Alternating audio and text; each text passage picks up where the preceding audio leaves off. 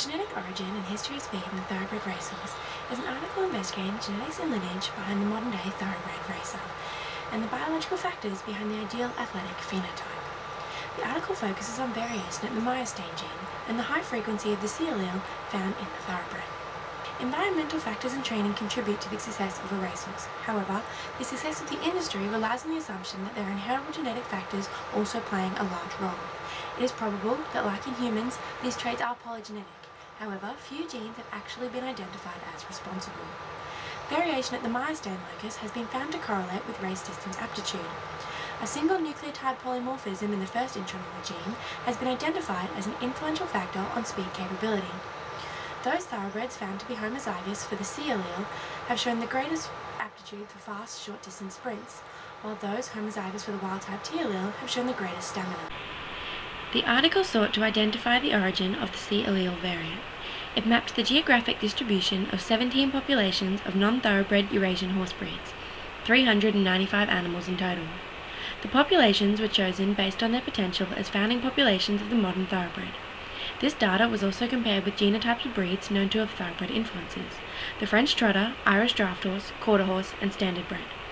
The C allele frequencies varied from 0 in standardbred horses to 0 to 0.5 in Eurasian breeds, 0.22 in the thoroughbred, and highest at 0.83 in the quarter horse.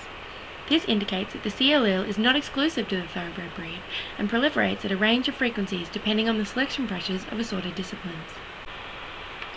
The thoroughbred population has been closed since 1791, meaning the C allele must have been introduced in the foundation stages.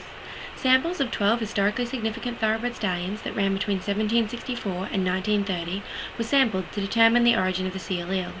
However, of these 12 horses, all were found to be homozygous for the T allele.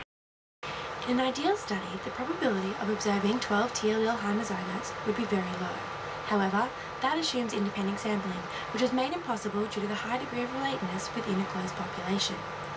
All thoroughbreds can be traced paternally to just one of 3 stallions, and 95% of all living thoroughbreds can trace back through the Dali Arabian sire line.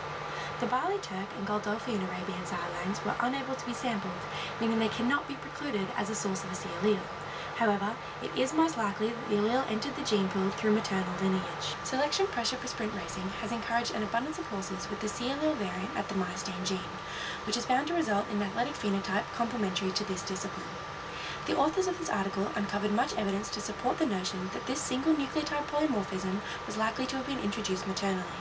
However, the exact origin still remains unclear.